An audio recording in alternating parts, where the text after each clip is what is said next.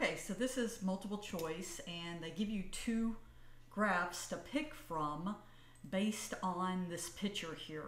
Now, it doesn't really matter how you draw the graph, and you can see they're calling south S, north N.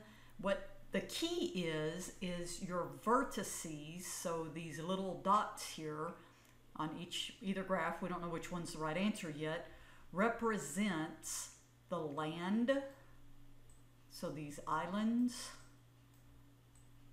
and all of that. Okay, so that's how we're going to know how to set these up. Again, it doesn't really matter. I mean, we can use their labeling, meaning let this equal N, this equal S, this island is A, this island is B, and this island is C. I can look at this and automatically tell you this one's wrong. Do you know why? You're like, no, that's why I'm listening to this video. This is showing me that S is connecting directly to North Gothamville. And it's not. It's going through an actual bridge to an island. So, you know, again, it doesn't matter what you do with these, as far as that could be A, that could be B, that could be C. I probably would have drawn it, you know, what it looks like. Okay, so that's that section up there. And then all I'm doing is looking and seeing, okay, N connects to A by that bridge. N connects to B, I missed the bridge, by that bridge. N connects to C by that bridge. Then notice A connects to B by this bridge. B connects to C by this bridge. Great artwork here.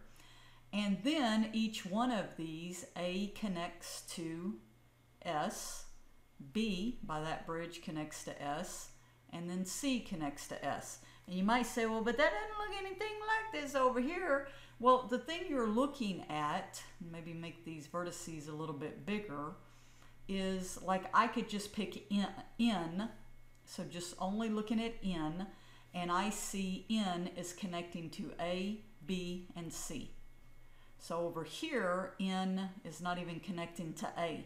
So again, it's kind of like elimination, but I could continue and go through this and say, well, S connects to A, so here's S, is connecting to A, that's that connection right here, then to B, and then to C.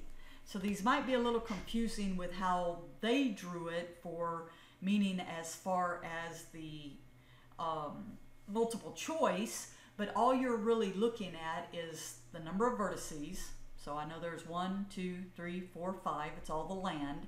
And then the edges that connect, I'm just pretty much counting to see like S is connecting 1, 2, 3 edges, and that's where you're getting the edges here. And that's it.